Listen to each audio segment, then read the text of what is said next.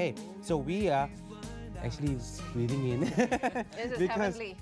We are surrounded by Sarawak's unique fruits. I know, and to some of you, when you look at this, you'll say, "Hey, that looks like a rambutan," but it's not. You know, it's. I don't know whether it is triggering my sinus or it's making it better. So. Making it better. Like, think about it positively. No, I mean the fact that I can actually smell. That makes it better. That makes it better because it's improving my sense of smell. Well, I can identify one out of the lot here, which is the tarap, but I'm not too sure what the others are. I can see the durian, though, but it looks really weird for a durian. I mean, something different from the one that we see in normal huge peninsula. Big stuff that we see. Yeah. So let's welcome our guest into the studios to find out more about Sarawak's unique fruit. Dr. Lawrence John, with a very nice Sarawak tribal vest there. Yes.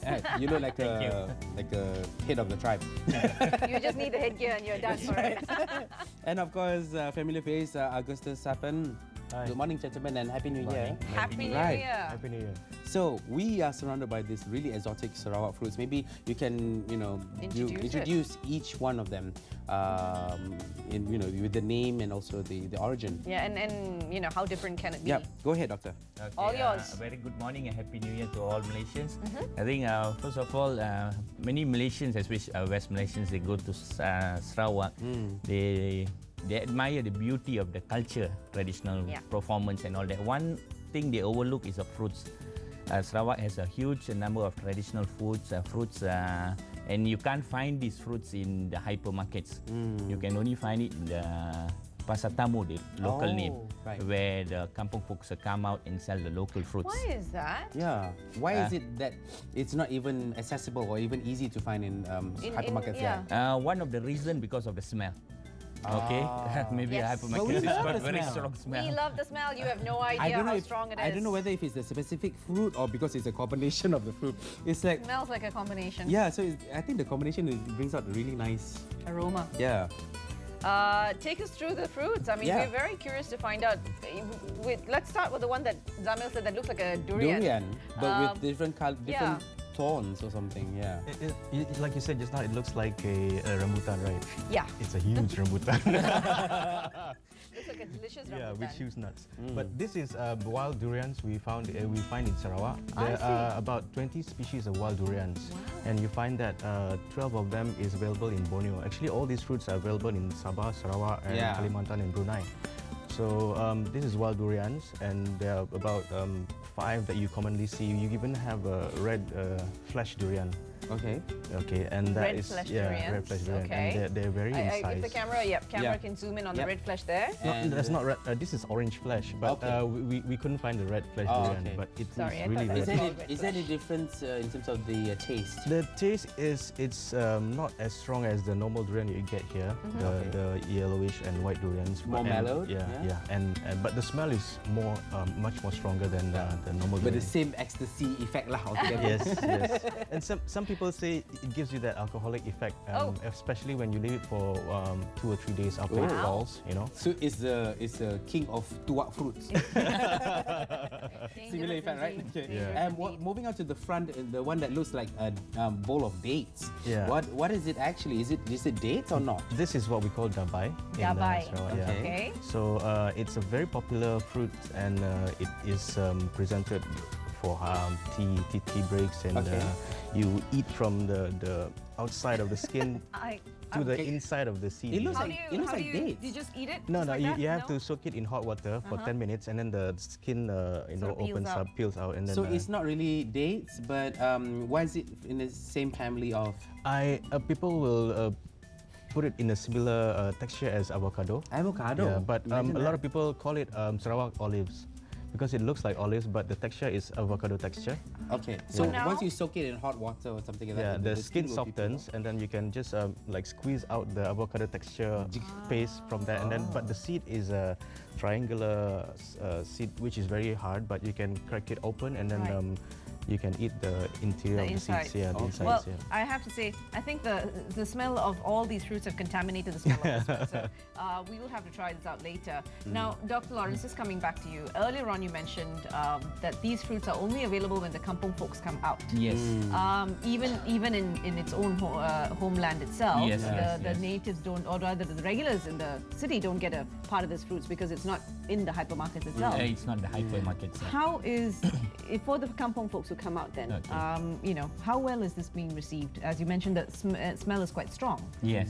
So is it very well received by people there? I mean, is this like a delicacy there? Yeah, in fact, the dabai, as Augustus was mentioning, is now it's the season of dabai. Ah, okay. It can go up to a kilo of 14 ringgit.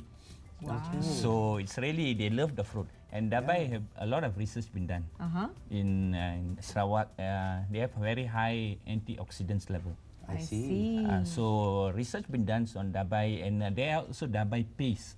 Oh, okay. So dabai paste as in just for what toothpaste? Like chili sauce. Or? Oh, Like chili sauce. They have dabai paste. Wow. Dabai Okay. sauce. Dabai sauce. You've tasted dabai. How does it taste like? No, I've tasted terap. Oh, you have to taste it. Yeah, I terap. don't know Oh, dabai. okay, That's the okay. thing. I know terap. Dabai is the olives lah. Okay, yeah. right. So we'll So taste this generally the later. locals, they love the local fruits. Okay.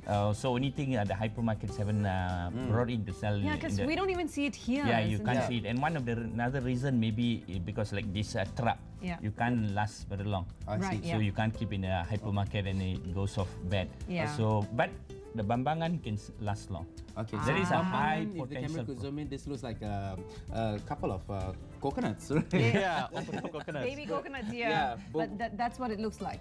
No, that's Inside. different, right? Yes, No, same. it's the That's the same. same one. Okay, You so open it this one is the Yeah. So right. So this looks. Once you cut it open, it looks like a mutated mango. Yes.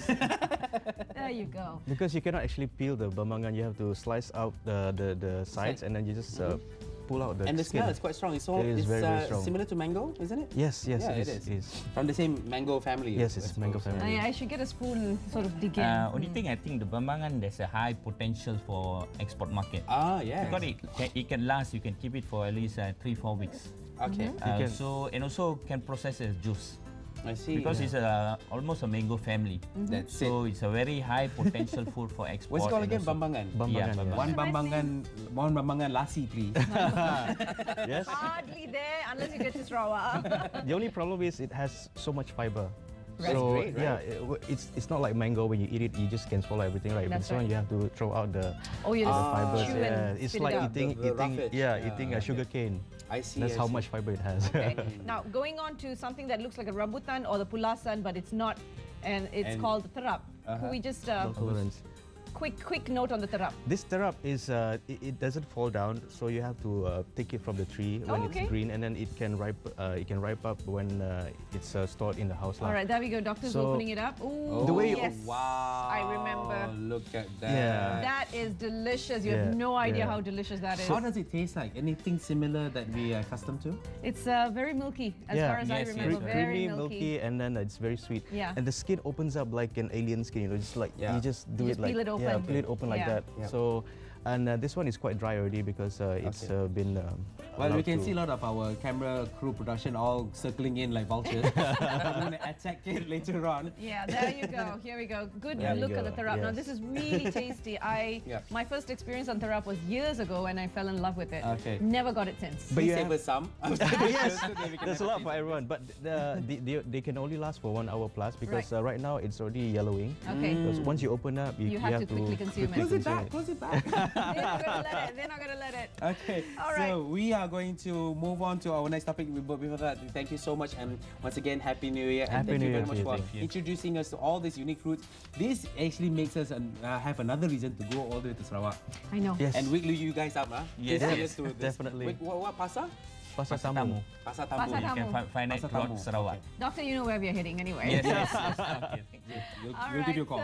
So for those of you out there you go. Head on down to Sarawak if you want to really experience this very unique fruit. You don't get it here That's at all. right. Neither do you get it in the hypermarkets. Yep. So in order for you to go to Sarawak and also purchase some of these really nice delicacies, you have to earn some money. So of course, when it comes to money, we have our money guru here with us. She works out. Okay, so Irfan Irfan Khairi in the studio. Yes. So we're going to be right back after this short break. Don't go away.